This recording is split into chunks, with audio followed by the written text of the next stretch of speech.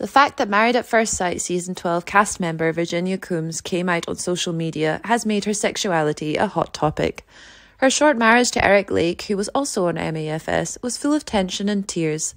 Eric didn't like how free-spirited and carefree Virginia was when she made friends with men. Compared to Eric's older, more traditional ways of thinking, Virginia seemed like a child.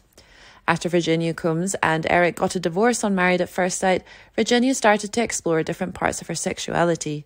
She began to lean more to the left politically than she did on Married at First Sight.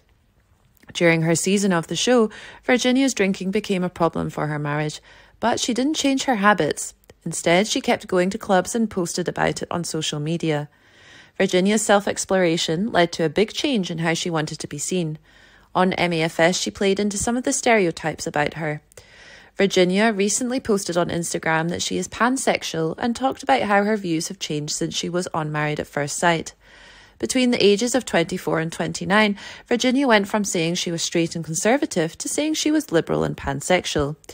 After her divorce, Virginia thought of herself as bi-curious.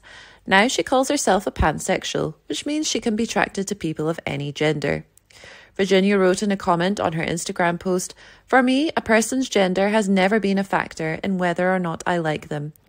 The former contestant on MAFS also said that pansexuality is basically a category of bisexual and that Christian should be the ultimate label.